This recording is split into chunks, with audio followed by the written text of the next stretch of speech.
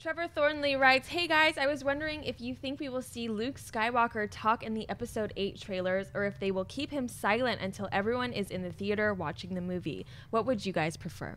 I think that you need to show him talking. I think because he said nothing in Episode 7, I think that they're going to hopefully mark it on that there's going to be a strong Luke Skywalker presence in it. They don't need to hide him anymore. There's no mystery on finding him anymore. Let me see. And I think that his story is going to be a focus point of the film. So if you want to have the narrative say this is what the movie's going to be, you have to show him talk. 100%. Oh, I'm sorry. Sam? Yeah. I think they're actually not going to have him speak at all in the trailer or the movies because they're trying to keep him to a 5 and under deal. Ah, Yeah.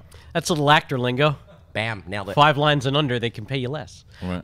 No, I think they absolutely need to show him talking because at this point, everyone saw Force Awakens and everyone went, ah! Right. So they got to give us something. Yeah. Hal? Yeah, they played that game already. I thought they did it well with the lead up to Force Awakens. They didn't give away too much in the trailers.